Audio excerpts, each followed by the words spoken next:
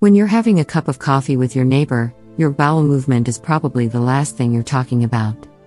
It's not a very comfortable topic of discussion, but of course, everyone has constipation every now and then.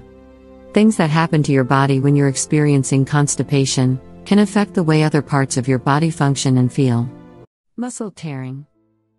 Not being able to poop is painful enough as it is, but constipation can also lead to the tearing of a certain muscle when you're straining on the toilet. Increased pressures associated with hard-to-pass stools can cause tearing in the external sphincter muscle. If you have to apply advanced pressure to this muscle on a regular basis, you might cause inflammations and bleeding. Change in appetite. When you're not able to do a number 2, you might experience the feeling of being full more quickly. This is particularly the case for people who suffer from chronic constipation. Dehydration? Constipation and dehydration come hand in hand. In turn, dehydration and constipation can lead to other issues like headaches, dizziness, and sweating. Hemorrhoids.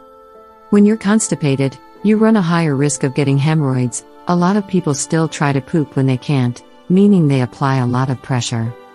The blood vessels in the anus are usually very small, but by constantly applying pressure, the vessels can dilate, and this can have hemorrhoids as a result. Leakage. The bladder and large intestine are located quite close to each other in the body, the muscles and nerves that regulate your bladder, and the muscles that normal your bowel movement.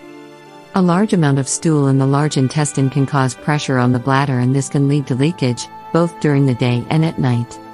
Bloating and gas. Having to pass gas and feeling bloated is something a lot of people have trouble with when they're constipated. When stool stays in the colon for longer than normal periods of time, this allows the bacteria in the gut microbiome to act upon the stool and form gas.